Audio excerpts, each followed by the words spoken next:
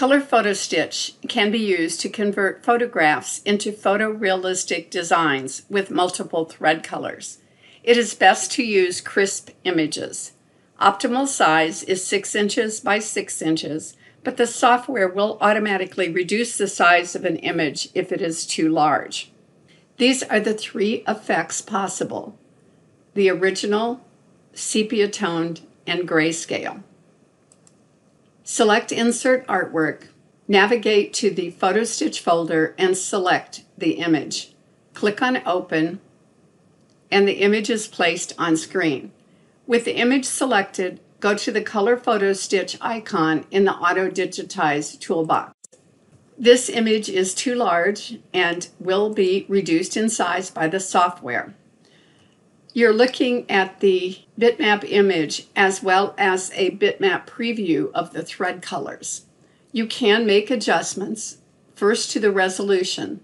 Medium resolution is the default setting, but you can change it to high or low. The higher the resolution, the more dense the stitches will be, and the higher the stitch count. To adjust the photo, click on Adjust. This takes you to a screen where you can auto-adjust to let the software automatically adjust the brightness and the contrast, or you can use the sliding controls to increase or decrease the brightness and the contrast. Here's where you choose the effect. The original gives you the colored image. Sepia tones will add brown tones, and grayscale, of course, will add gray. After adjusting your image, click on OK.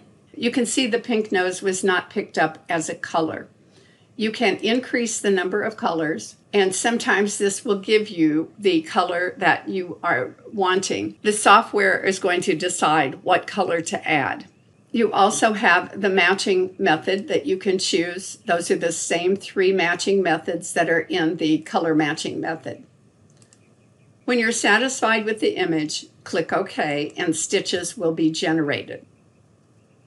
It's always a good idea to omit the bitmap in the background, and that gives you a more realistic preview of how the design will look. It is possible to select different parts of the image.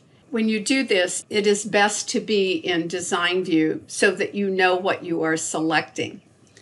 You can make changes to colors, you can combine colors, you can also omit areas of the design if you wish to change the look of the design. For example, if you select this and press Delete on the keyboard, this will give you an impressionistic view. Undo that to bring back the stitches, and then once you're pleased with the design, save the design and it's ready to send to the machine.